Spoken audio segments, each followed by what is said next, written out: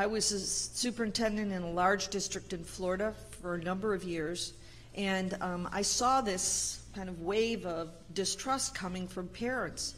We had worked really hard with our 18,000 teachers to have them understand why we were changing and raising standards. So we spent a lot of time talking about the why. Why should we do this? Then we realized we had left parents out of that discussion. Parents basically want their kids to be successful.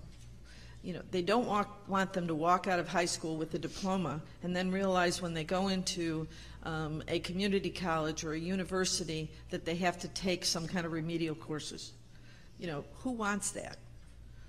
The reality is they're paying for a remedial course that they should have had that knowledge and learning when they were in high school. So, I mean, just from all around, it's not a positive thing. So I think it's really important that we go back and we rethink and double down our efforts in communication, but also not just communicate the exact thing that we've been doing that hasn't necessarily been accepted or thought to be reasonable. I think we need to review the standards. I think we need to review the assessments, and we need to review how they connect.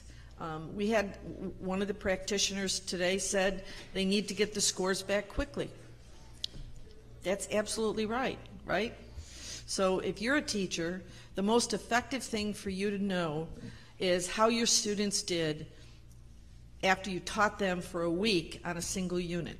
Just take that as an example. They need to know, the teachers need to know whether they got that through to their kids, because if you're in a spiraling curriculum, most courses that's part of it, then you've got to be able to know what you should go on to or whether you need to go back and reteach. And so one of the ways to do that is to have computer-based testing. Now, you can imagine the complications of doing state assessments in a computer-based environment, but it's really important.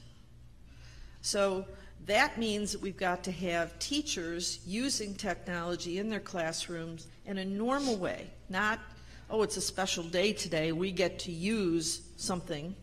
This is a normal thing for us to do. That is going to take a heavy lift. But when we get there, then you can quickly get back the data from these assessments, and then you can say, I had a class for this year, and here's what I did really well by standard, hooked to each of the areas within that standard, and you should be able to then say, this is where I need to go to really improve. When we get them back later, it makes it much harder to do that. You have embedded assessments in your classroom lessons, and those embedded assessments give you that feedback, but we also need to use the state assessment in a productive way, and the quicker that we get it back, the more relevant it is. So those are areas that we really have to, as a state, and again, these are things that aren't unique to New York, but we have to move that direction so that we take advantage of the technology that's available, and we can ultimately have that be a seamless thing. And this whole thing of spending, you know, enormous amounts of time on test prep. Okay, so the big issue is we don't have enough time with our kids as it is. We have to have that be as productive as possible, and I'm not sure how much test prep is going to be productive for students. And so I think we have to rethink that and that whole idea of getting ready for the assessment. Yes, there's reviews. Yes, you might do something so kids know when they see the test how they would answer the questions easily. That's going to be a whole different thing if they're on computers. So there are lots of things that we have to do. We are in a process. We shouldn't expect that it's going to be done over a period of time very quickly. Change is difficult, and especially the sea change that we're expecting, but it is a productive thing to do, and ultimately it is the thing that will support our student success. And so we've got to get there. I mean, that's why we're all in this business as it is.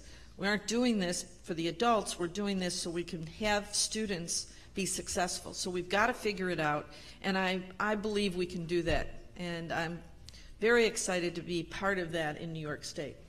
And I just want to